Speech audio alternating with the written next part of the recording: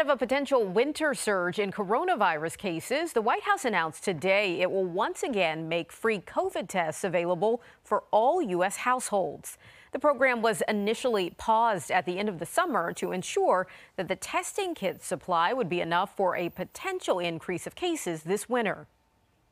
As expected, we're seeing COVID rising across the country this winter.